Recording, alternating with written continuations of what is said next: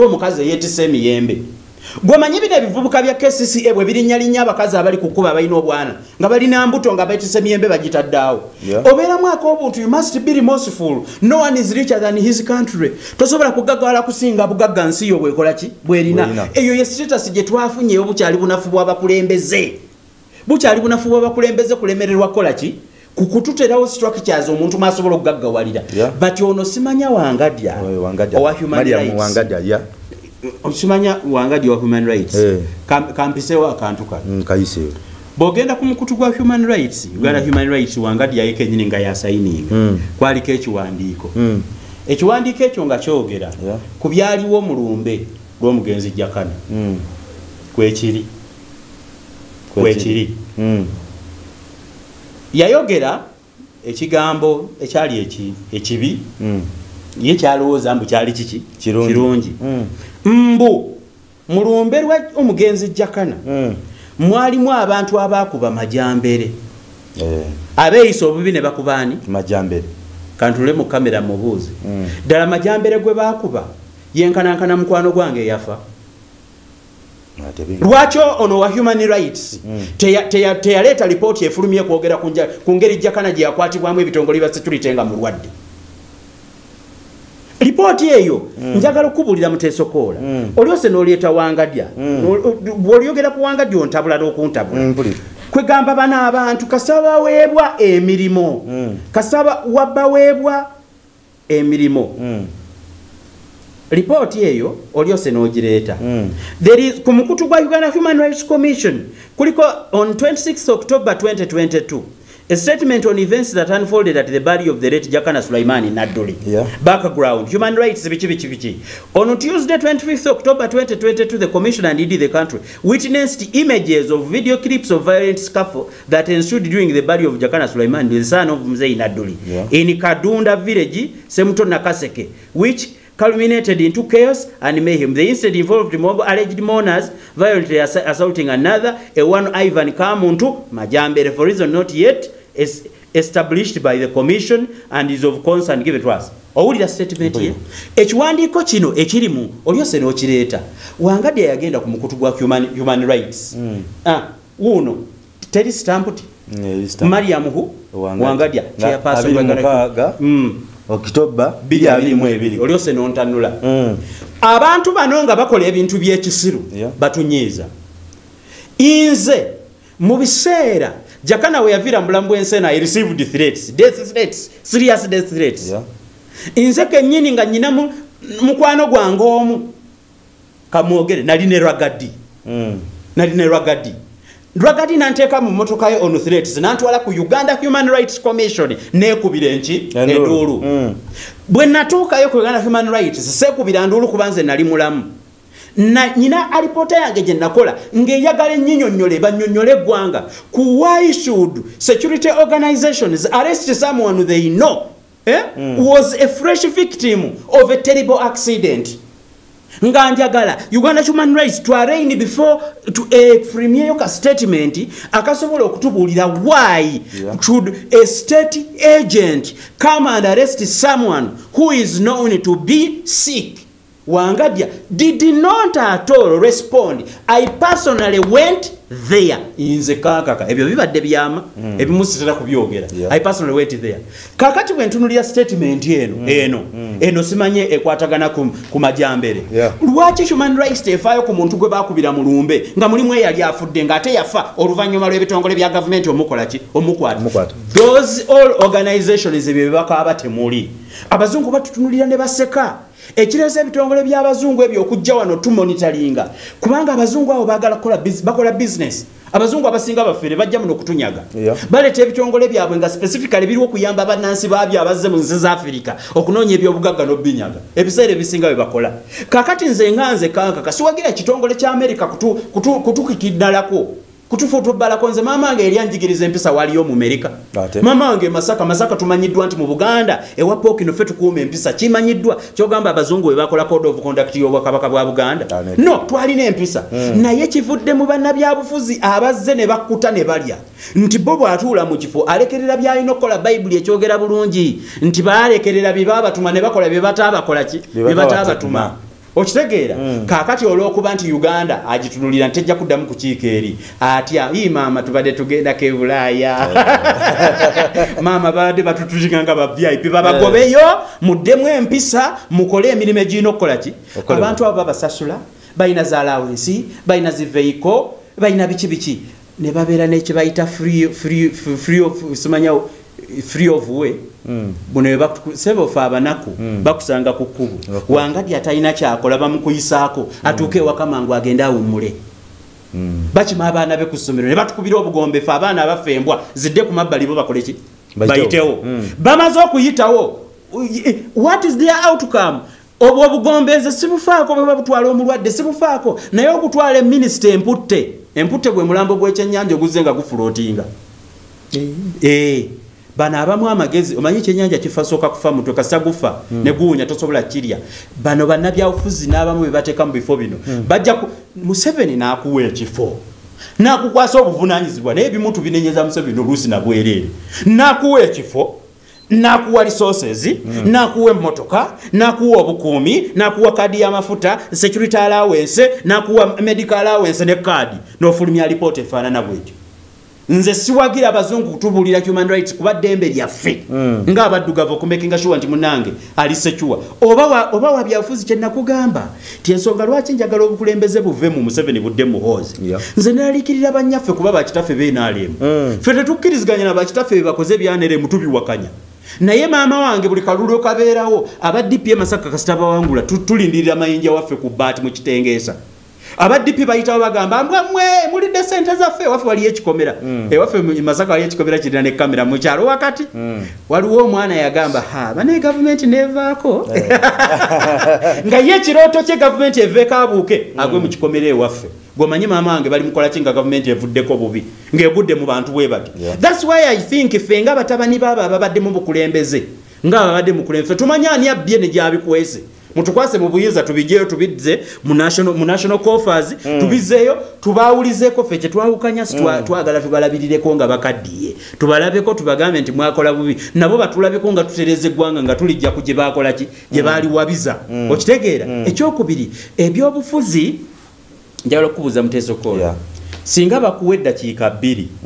ng'oli mu muliro ogwokya sigge yeena ne bagamba nti ogenda kutuula mu muliro ogwokya eddakiika 2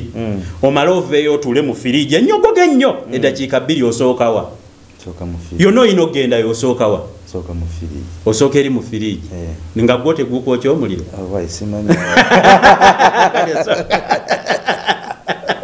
ebyobufuzi munange bwebityo bwebiri omuntu atandika munyogovu n'avuuka omuki omuliro naye yagalagaana bonna bulumi politics is a double-edged sword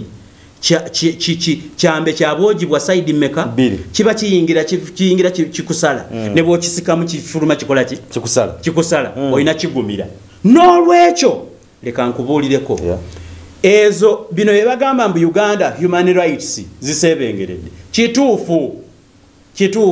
nze nkiwagira 10 ku 10 ate tekiri ku bannabyabufuzi bokka ku mizigo abantu beeroga owulira oli aloga mujjawe okuloga gyekiri owulira antandikira ku mindset y'omufirika eri mu Uganda gula akamotoka otegeere bakatega emisumaali zimba ennyumba ng'okyali ku mizigo bakugoba tennaggwa okitegeera munnauganda bwatyo bwakola ki bwatyo bwali funayo koofunye tunulira Mpuga kyakola Bobi Wine babadde mu bubiina obw'ebyobufuzi bukonye buganye omwana akutte ekibiina bakibali bakiyita Nurupu National Union Reconciliation and Development Party akijjemu akijje ku kibalama akifudde NUP kikye yakifudde kyekiri kati kito kipya kati laba abazo okukyonoona abantu bantu balina ke baagala kakati omupoliisi akukuba wano tewali ddembe ly'abuntu kuba munnabyabufuzi alowooza yafuna ekyapa ku kifo kyalimu mu parliament wano mbuulirayo munnabyabufuzi akeera ku macyango ojjeko Winnie Chiza ye leader of opposition yali mu parliament n'agamba nti ebisanja by'enfuza bikoze eki bivuddeko ye munnabyabufuzi asoose wano Faaza avaako agenda kufa Papa avaako agenda kufa Kabaka amala kufa ebyo ebyobufuzi bwe bityo bikola ki internationally bwe bityo bwe biri tewali munnabyabufuzi wano atantebe wabula ate ekisinga okunsesa abanyigiriza ate bagiremerako nnyo gwe beera nga weesimbyewo mu kalulu k'obwero si wano ojja kukitegeera nti naye wali eddogo. So njagala okutegeezaako ssebo nti human rights mu Uganda zinaabuuse, temukyali human rights. Ojja n'osanga omupoliisi owa LD bamuwadde akuuni n'akuba tteke. Wano waliwo ekisajja nga bakiyita kitatta. Kyali kya boda 2010. Kyakwata emigo ne kikuba abaana b'essomero. Akabinja ka boda 2010. Tekakuba abaana b'essomero basi namba. Seriously, in a country, have you ever seen a country amateeka g'ensi yonna ne bwe gaba ga ntalo nga ssaawa ya kulwana ga protecting abakazi n'abakyala? Muno mu Uganda mwe muli ssentebe wa NRM. Ssentebe w'e Rubago wa NRM eyaduumira akabinja k'abatemu ne bakuba abaana b'essomero. Sincerely. Gwetulabanga Uganda teri mu mpisa. Wano weewali omupoliisi eyesisinkana ne mukama we ku bbaala emu nga bamenye ebbaala. Omu n'agamba ka deploying n'omulala n'agamba deploying nga twekube. Biseera byali bya General Tumukunde. Omunoonyangako. General Tumukunde yagenda ku ewantu ewamu n'asangayo omulala. Ono wa poliisi ono ye minister wa security. Ono waliwo mukama wa mugambye. Nti nange waliyo Jena ngambye ne bagamba kale yaleka abagambye nti mbasangewo yali agenze mu motoka ye ku kimaki. Kakati Museveni yakyakwatiridde eggwanga lino kubanga omuzeeyi oyo newankubadde gavumenti yenze nga nze efuzeeko ekimala era njagala ewuumule tuyingire yaffe yamuhoozi naye at least bakyamutyamu kuba mwakafaananyi nga taliiwo ye gwe batya tugenda kubeera tutya kuba mwakafaananyi ng'omukulembeze ataddewo enkyukakyuka bakugamba munange bino si bya kuyimba ng'omukulembeze ne gwe mulonze temusobola musaamu kitiibwa abaana abato myaka 3-4 batuyita bazzukulu kinyiiza 7 otuyita abazzukulu kinyiiza liyale ffe nga babadde bafuga nga ffe tuli baana kati alaba baana baffe betuzadde bali organizing nga ffe twasaavinze ddi eggwanga lino ffe twalisaavinze ddi kinyiiza nnyo ekigambo ekyasinza okunyiiza ekyebyobufuzi kwe kumpita omuzzukulu mbw abazzukulu babusebe ndi buzzukulu waawa nze nazaalibwa ku mulembe gwa Museveni ffe tweyita batabani ba lutabaalo abaana abaazaalibwa after the war oba okitegeera naffe tutuuse tuzaala abaana ndi Saalongo kakati ng'ompita omuzzukulu ndi mutabani wange batabani bange weebali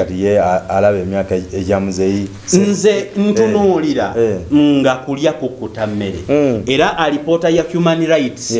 kikakata ku buli munnayuganda si bano bannabyabufuzi abatidde obutagenda New York kitukakatako nga ffe omupoliisi nti oli kojja wange tewagenda mu magye nti weezaala waleka maama wo ne kitaawo ku kyalo ne baganda baba kyasoma bwe bakudeploying Kotido nga wava Masaka n'okuba abe Kotido manya muganda wajja kufumbirwa omuleme Kotido gwe waleka omenye oba okitegeera human rights is something that cannot be taught to us by the whites lwaki kyetaagisa abazungu otusomesa human rights. So, for me, I'm very bitter with those organizations coming to cry to us. Bajja batukabirira. Anti America tegenda tukiriza kudda mu America. Sigala e Kampala, oli amatooke go kubanga omulimu ogukulemye okukola ki? Okukola. Wandiika report ziweereze mu gundi. Lwaki ffe ate tulina kukiika mu UN Africa yabaaki? Lwaki tulina kusala ndigundi? Mu Africa tewali wonsi mwe tuyinza kutula ne tusolving ebizibu byaffe. Really? Do we need Sam Sirovensky, Simanyani, John Thomas, Michael Bichibichi to solve the issues of Yoweri Tibuhaburwa, to solve the issues of Wangadia, to solve the issues of Kyagulanyi? Really? Nga mugenzo okuziika Queen. Naye nga engeri gye babayisamu. Mwali mutudde mu basi za Kayola. Siga bagamba Museveni n'aba wakusola basi eyakira ivi babateeka mu kakozi yandiseeba nalaba musajja we Kenya yakatulako luto alina simairo ngamwe alena ebiseera kyanyumirako nange yali bati yakatuzibwa ku ntebe bwajja mu Africa bamuvuga Mercedes Benz Museveni alina Maybach ayita Maybach babeerero mu Africa batunda ebyobugagga byaffe beegulira ebyakabi babalaga Njeko kwa Queen batusi baba wo butepe baba bali bayimiridde omayibi nawe tugenda kunyimbe no menya akalagala abazungu bajoga n'Abafirika tetuyigira ddala era twasigaira tutambula era nga tugenda unakola lero president Robert Kyagulanyi Sentamu abadde ku parliament ekimututte ku parliament anti budget ejja kufuluma kati bano we basookayo okulaba ekimu nga bwe kinaatambula naye sirabyemu Mpuga munda omwo simulabyemu. Opposition has presented its alternative budget for the financial year 2024-2025 centered on building resilient communities through anti-corruption measures and improving service delivery with human rights perspective on resource allocation. Kakati oludo oluvuganya luwaddeyo budget gye lulowooza se naakola gye lulowooza basebo mutuukirize eddaame naye si mwe mwalaama mutuukirize eddaame ly'omugenzi kuba Uganda mugenzi yafadda enguzi yatta eggwanga lyaffe n'erijjako omutwe tulinda omununuzi Kristu alizzeeko omutwe litambule. Lwaki bino ebiseera beekubidde nnyo ku anti-corruption measures bw'ogamba nti owaddeyo an alternative budget nga wagamba gavumenti teriiwo ate mu buyinza budget ogiwaani kaddemu ebintu bya wano ekibiina kya National Unity Platform nga kye kisinga abasinga obungi abawabula gavumenti batuteereddewo njagala mbasiime basoose ne batuteerawo ekiswalo baswazizza ababanyooma. Okimanyi nti Museveni yagamba bino si byakuyimba ne bagamba oyo muyaga. Okimanyi bagamba muyimbi muyaga kakati omuyimbi omuyaga ayina ne budget mwe gyabagambye nti singa abadde yali mu buyinza yeeyo. Waliwo munnamawulire omu eyali questioninga Bobi Wine yali mu interviewing am crossfire namubuuza physical policy najerega Bobi Wine mutamanyi physical policy kakati sevos genda osome omusajja ajja kubalabisa ebintu ebiri mu budget ndowooza n'akagambo physical policy mwe tunaakatwalira kuba akagambo fe abasoma economics tukamanyi omusajja omanyi bulungi yasoma music dance and what drama but it does not really mean ti omuntu bw'aba anaakulembera eggwanga ayina buli kimu kukisoma asoma obwa faza asoma obwa engineer asoma obwa veti asome ki structures. Kakati omwana mwamuyita muyimbi kati abawadde alternative budget. Thank you NUP mwebale nnyo ku proving eri ababajerega nti musobola. Omanyi abakadde abali mu government balowooza twalwana twekulula eruweero yes twabasiima era mulidde mwevuze mu motoka muvuga za kabi ekimala ebyobufuzi by'okujerega bive omutegere nti generation gye mudiringa nayo erimu bakyagulanyi erimu bamuhoozi byemutegeera si byekola ki si byetegeera ebyo ebyobe mwagana ne musoma simanya physical policy wano Kasajja yatugamba the economy is going shwii nga n'ekigambo ekyokuteeka otakola ki takimanyi economy is going to shwii okitegeera economy gyo Uganda burden y'amabanja etutuddeko. Number 2 alternatively opposition yekugamba nti budget government gye proposing ya butabalika 5 oba trillions 52 ti government zeyagala okuddukanyizaako. Sources of that money will be what? Esente ezo zegenda okuddukanyizaako zijja kubeera ki? Waliwo okwewola, waliwo okutukamulamu omusolo, waliwo biki government byebebala. NUP kulaze nti yo bwebanga yeyo yekulembedde yalikozeseza trillion 4 ejjewo nti lino yalikozeseza million 5 kitegeeza ne NUP recognizing emirimu egiri legitimate era kyekoze eyawuddeko sente zemukenula yemazo kibala nti ku trillion za 5 neyawulako 10 kubanga alipoota zonna ez'ebukenuzi ziraga nti trillion eziwera 8 bubbibwa direct awatali na signature abazigulamu ne bazigula abanywa esente yogati waliwo munabyabufuzi nga advise omukulembeze nawulira agamba embwa yenywa yogati presidential advisor akulaga ayina embwenywa yogati nenge ffe wakana amata g'abaana baffe gakola ki gabula so nze kye neebaza kiri bwe kiti NUP esobodde okuteekawo an alternative governance ate mu byobufuzi ebyakatandika byobufuzi kulagako babalazeeko oba okitegeera ebawadde alternative. You must look into these issues. Ne mu biseera bya Mpuga ayinaka alternative ke yaleetawo n'akyonoona kibeera nga bw'ona agenda n'okamente n'okama n'osenayo ekijiiko ky'omunnyo kimu ate n'oyiwa mu kidomola ye Mpuga yaleeta alternative budget. Kitegeeza ku mirembe alternative budget ya Mpuga yali yeebaliddeko ze banaamuwa kubanga eventually mu bills yabala government singa ya considering budget ya Mpuga yali badde yawuddeko debitano byeteereddemu oyo musajja talina kyakolanga atagenda kubako njawulo kakati Ssenyonyi balesa alternative budget trillions ana mu meka bill but katu sebale cha trillions ana mu bill ne alternative budget gye balese nze kirungi kyensonse kyenjirabamu mu byobufuzi ebyaffe ebya generation yene eriwo Bobi Wine amaze okubalaga bimwali mu mujerega mutamanyi fiscal policy abaletede report namba mugisome mujikube mwe bituli mukakase kyo musajja alinamu obatakola ki sibula obatalina ekyokubiri budget yeyo nze sijitute as a budget ngitutenga message ebalabula nti mukendezo obukenuzi nti singa mba mujjewo obukenuzi n'obunyazi bwa sente z'omuyi w'omusolo kigenda kusobozesa abantu okusevinga ke trillion ziwere 10 zibeko bye tukolera weekend ozejja bwe nabanze wano ku program nja kubalira milioni 5 Mpuga ze yabba zisobola kukolera kyo omuntu wa bulijjo nja kujja n'ebintu bye milioni 5 ze bisobola okukola ki okukola kakati nebaza abantu mwenna abali ku ludda olutakkiririza mu mukulembeze afiira mu ntebe mbakakasa ffe tuli beeraliikirivu abaana abakulidde mu maka g'abasajja b'NRM nti banyaffe bagenda kubonyaabonyezebwa gavumenti bwevaako obubi nkubiriza abakadde abali mu gavumenti nti tekyali badde kya bugunjufu ne mutandika okulowooza ku pulaani gye mugenda okuvaamu mu bifo ebyo mugende muwummule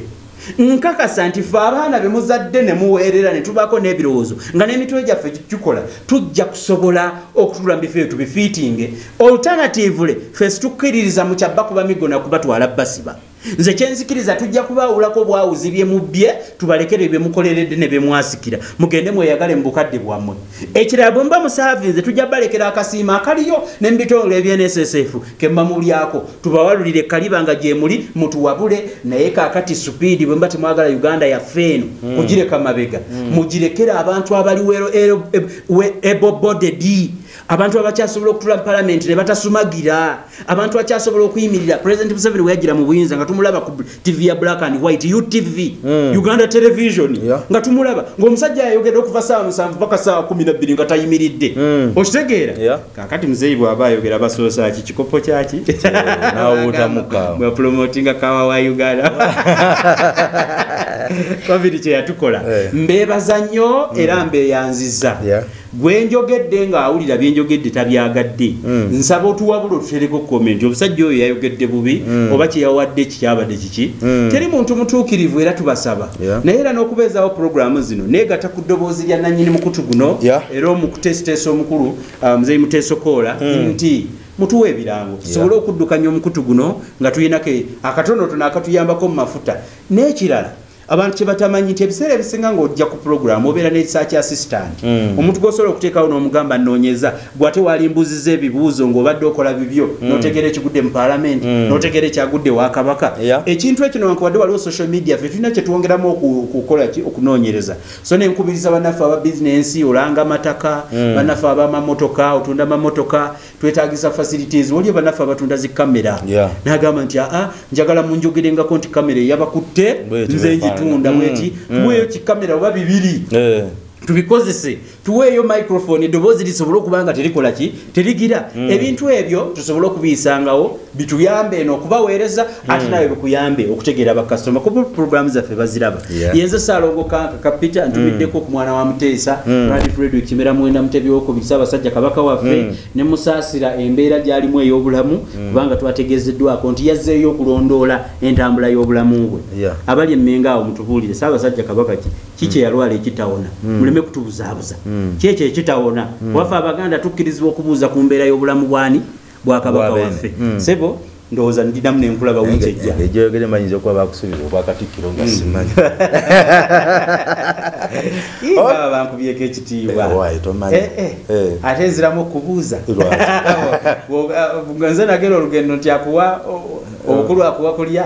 anti obalaba n'abaliyo kye bakola. Ffe tubasiiza amagezi ga buweereza. Just bo bayitamu kempe mu buweereza. Alindeko kuwumbuuze. Okay, tubadde olunaku luno olwaleero ne muganda wange ono Salon Kankaka Peter ati tujja kuba tuddingana omulundi ogunaabaguzeeko nkoze ne Isa kubo ku kamera musajja omumulabiranga ddala tuba tutuuse mu mwaka guli ogunaabaguzeeko ogw'ebyensimbi mubeere bulungi mweraba.